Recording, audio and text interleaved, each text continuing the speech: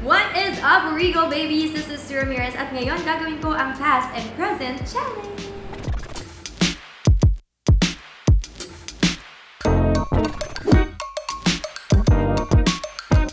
Paul Salas. Cutie si Paul. Kamukha niya si Justin Bieber. Nagkakilala kami ni Paul noong 2010. Nagka-something kami ni Paul. Mabait si Paul. In fairness, sa mga relationship niya na-observe ko, mabait siya. So, siguro. Wally, I miss you. Matagal na kami hindi nakikita kasi I hope to see you soon. Sana okay ka.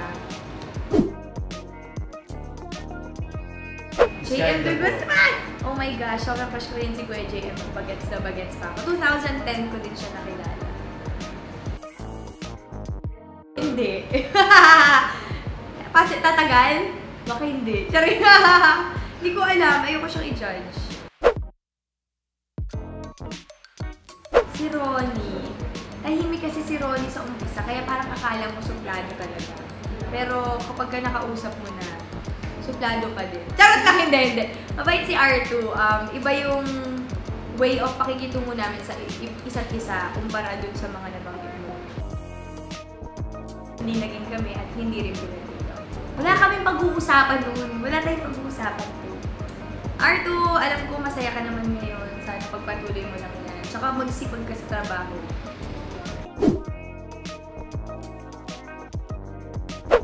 Si Cutie Pie. Such a cutie. I love Jameson. Hindi nanligaw at hindi rin pululigaw. Oo. Tumagot talaga. Hindi, totoo. Ang cute-cute kasi ni Jameson. Si Jameson ang pinaka-adorable na tao sa mundong ko. Napakabait niya. So, alam mo, feeling ko wala yung kaaway kasi lahat ng tao love siya. Hi, Cutie Pie! I miss you. I hope to work with you again. Sana magkaroon tayo ulit ng project together. Joao is... Describe the boy. Ba't sumasayaw ka, Jory? Joao? Hindi ko ma-describe si Joao. Joao is sexy. Laging kami. Laging kayo until now. Oo. Bakit ba? Wait lang. Ano ba itong mga tanungan? Kung sa tingin mo, tatagal kayo? Tumagal naman. Gusto ko lagi kang masaya. At saka nakikita ko naman hindi mo nang naaabot lahat ng pangarap mo. So, proud ako sa'yo at saka sa lahat ng gagawin mo. I'm always here to cheer for you and I'm one of your biggest fans.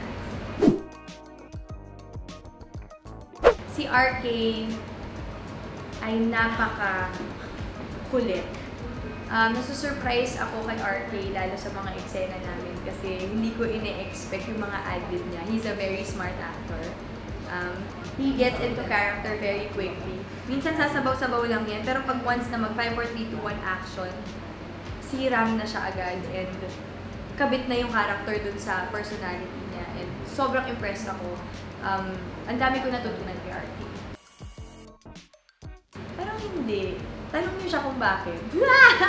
Sa na-observe ko kay RK, patient siya. At saka ano siya, hindi siya naglilinger sa mga maliliit na bagay. Hindi siya masyadong, hindi niya pinapalaki ang mga maliliit na bagay. So very understanding siyang klase ng tao. So siguro kung magiging mag-jowa, baka siguro tatagal ka pa. RK, it was so nice working with you. Hindi ko in-expect na magiging ganito yung magiging working relationship natin. Pero thank you kasi ang dami kong natutunan sa'yo. Thank you so much for taking care of me habang nasa shoot tayo. Love you, Kay. That is it, guys! Thank you so much for watching our online show again. Please don't forget to watch Cuddle Weather on September 15, 2019. So we hope to see you guys there.